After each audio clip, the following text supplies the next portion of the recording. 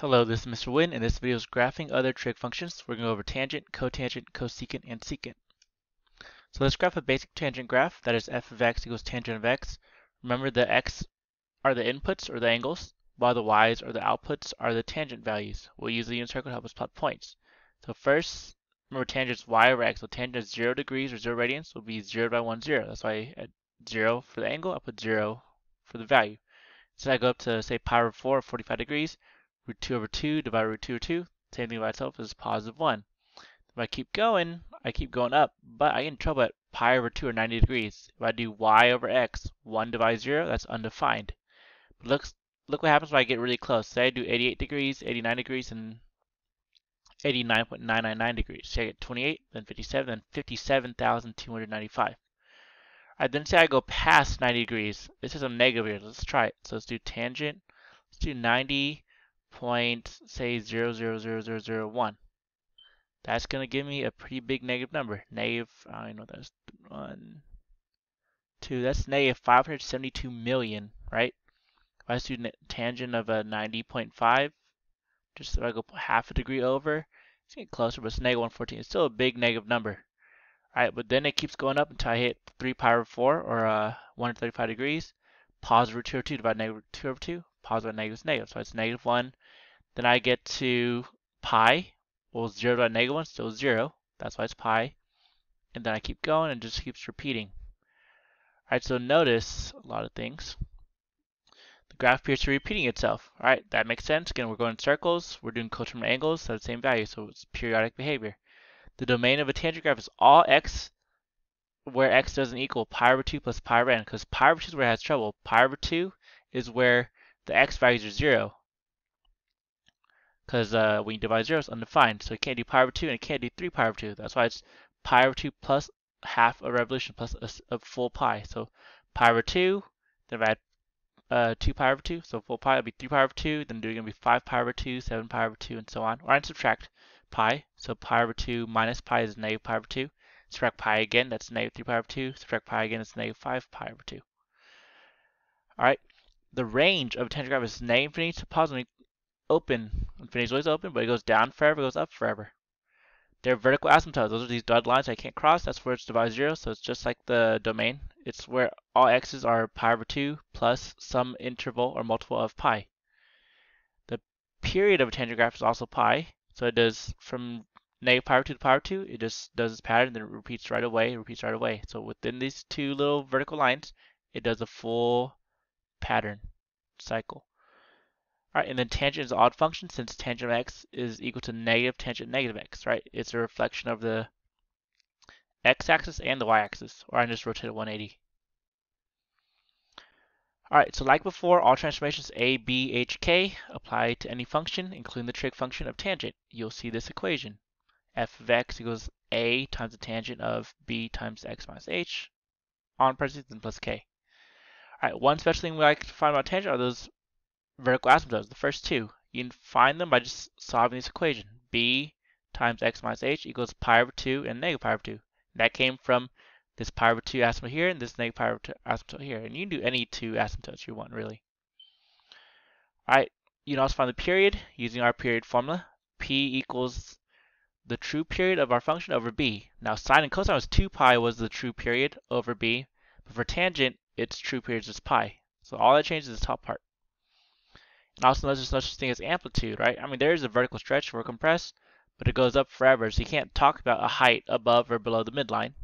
But there still technically is kind of a middle in here, so the midline idea still applies.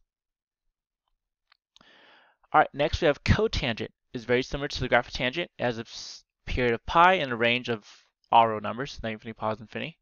But it will have a different domain and different VAs. So here's this graph, but let's remember cotangent is a reciprocal function of tangent. That is, cotangent equals 1 over tangent, and if tangent is sine over cosine, y over x, then cotangent is cosine over sine. Here, we don't want sine to be 0. So sine is 0 on the unit circle when you're at 0 and pi. So if you notice right here, 0 has the vertical asymptote and pi has the vertical asymptote.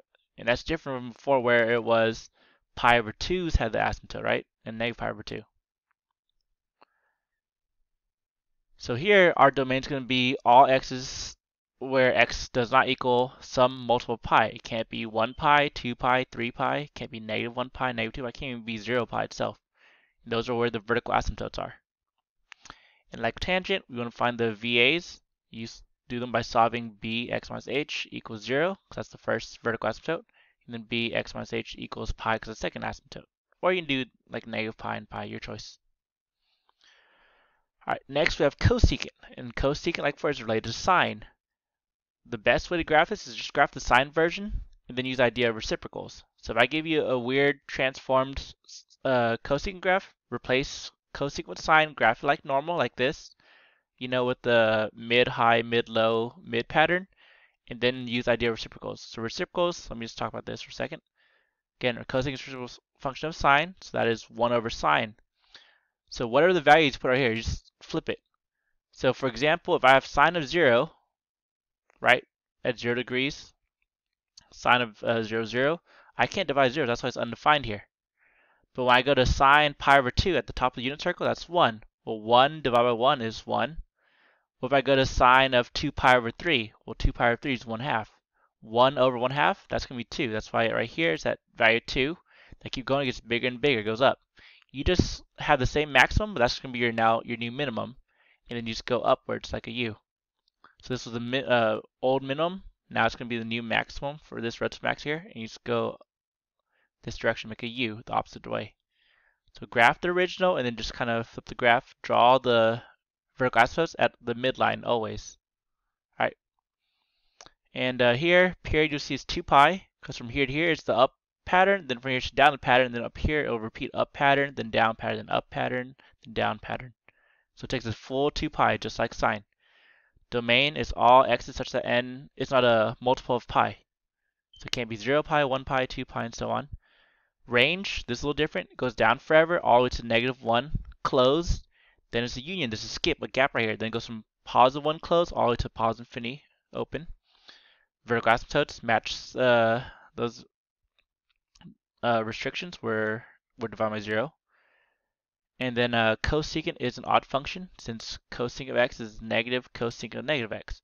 If I flip this sideways and then upside down, or reflect over y and x, or it doesn't really matter, it gets the same picture, or just rotate the picture 180 degrees.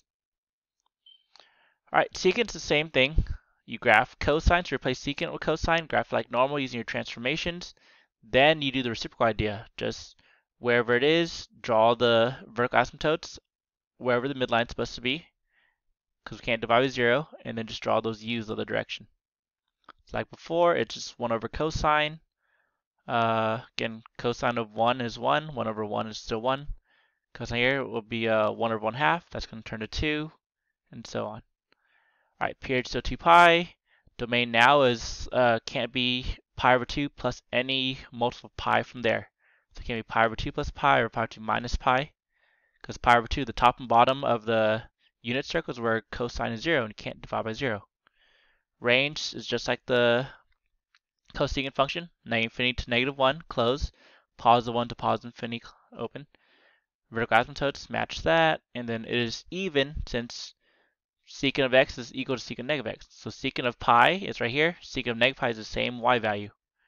Right? It's just a reflection over the y-axis, sideways. Alright, here's all 6. So you notice you just this max becomes a min right here, this max becomes a min right here, you just flip go upside down u, and tangent looks like cotangent just upside down, right? And also shifted sideways because they have different vertical asymptotes. Alright, last thing, a product of two functions can be graphed using properties of individual functions. Below is graph f of x equals x times sine of x.